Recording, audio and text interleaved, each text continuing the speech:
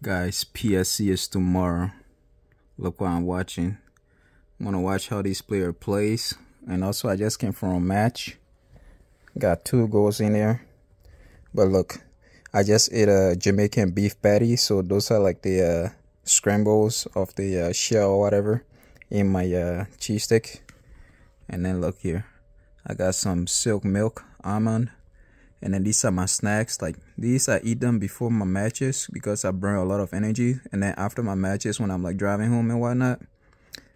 But as for drinking, dude, I drink. I can drink an entire bottle, like the large bottle of soda. I usually drink that entire thing, right like after my matches because I have to like regain all that energy, the sugar, salt, and everything back.